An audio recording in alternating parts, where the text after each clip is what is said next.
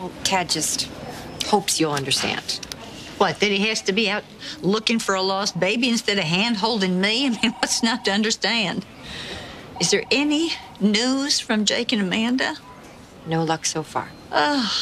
Why did I ever open my big fat trap? That was the worst idea I ever had in my whole life. Dropping a baby off outside of a church. Stop. You're getting out of the hospital tonight, and here you are getting all stressed out again. But you know, if I should have just said to that big old mother hen Joe that to let me be, I could have gotten to that baby on time. If only I had We just should stood never my have ground involved and you just... in the first place. You did all you could. Please don't get upset. But you know, now they think that maybe David has his hands on that baby, and if he does, oh, God help us all.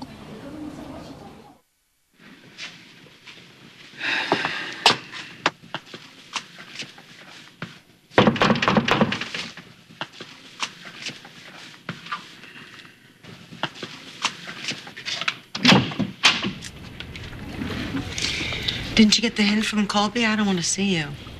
I just thought I'd stop by to see if you liked the flowers.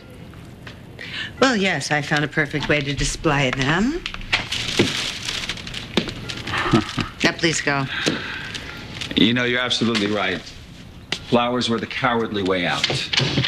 I should have come back immediately and apologized for what I said last time I was here. That I'm incapable of love and no man will ever make me happy. Yeah, I was angry at being rejected. So that's the way you react to a woman who doesn't fall into your arms after you kiss her? No, not every woman. Just one like you. And despite what you thought, I was not here to see your son. I came here to see you. And I behaved very badly.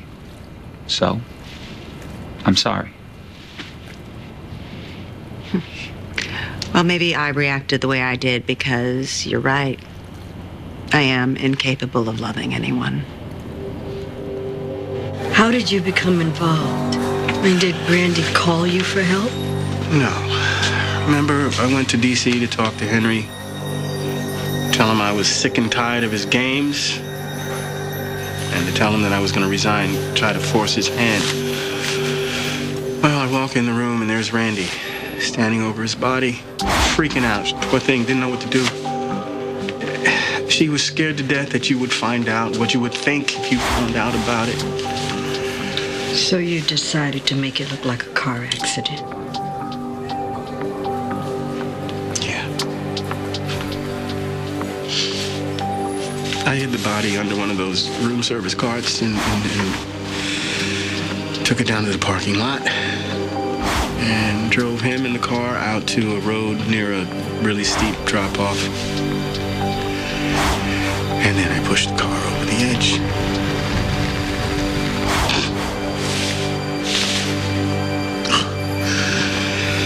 And so we came back to Pine Valley, and we tried to make it all seem like everything was normal. How could it be normal after that? How could it ever be? For Randi, for me? Oh.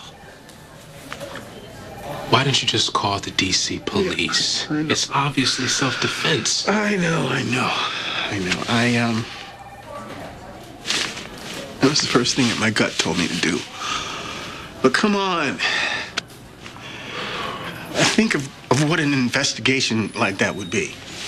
Randi, an ex-hooker, killing a prominent DA with her history, her record, the history between the two of them. Prosecution would eat that up.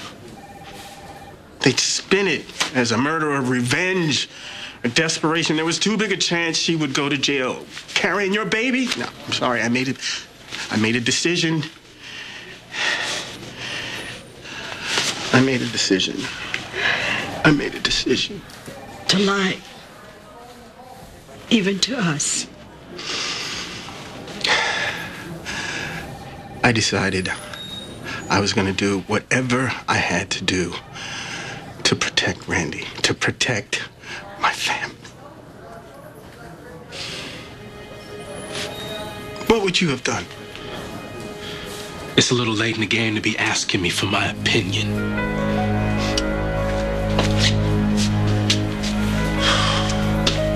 You and Randi shut me out completely.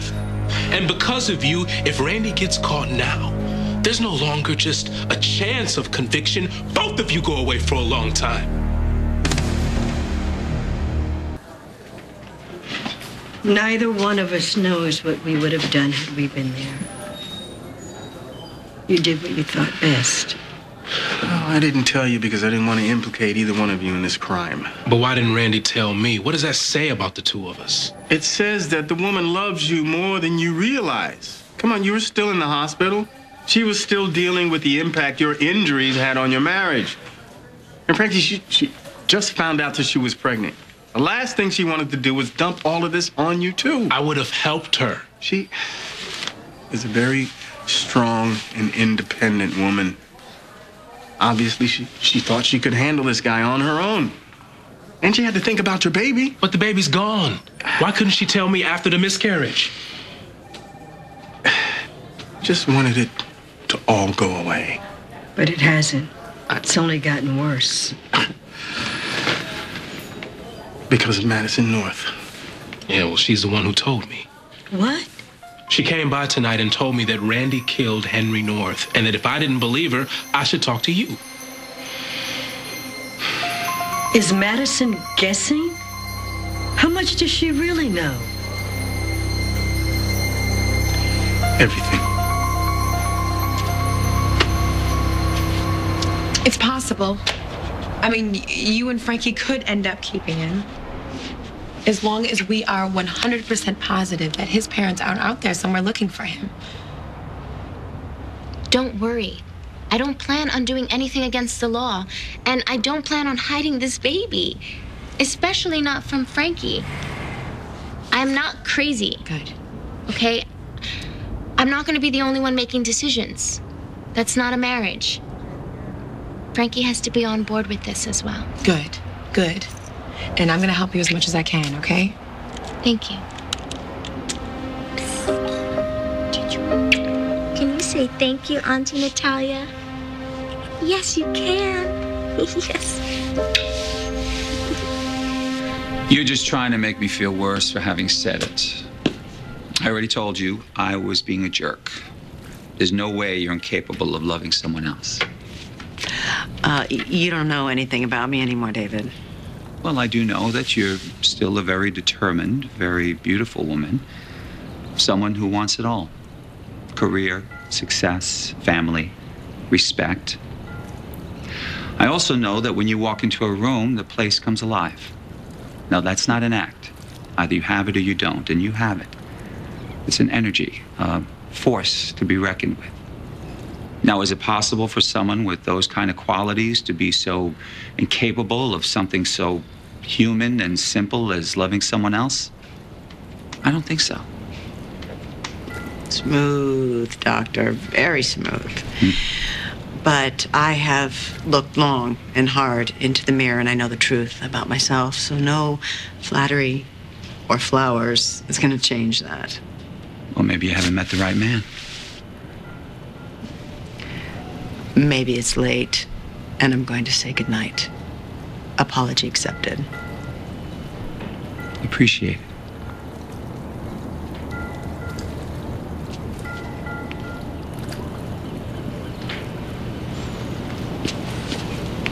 Well, there you go. There's a little life lesson for you.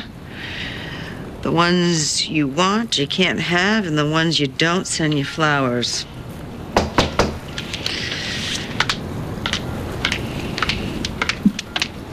I told you that I'm exhausted. You want to tell me what the hell that was about?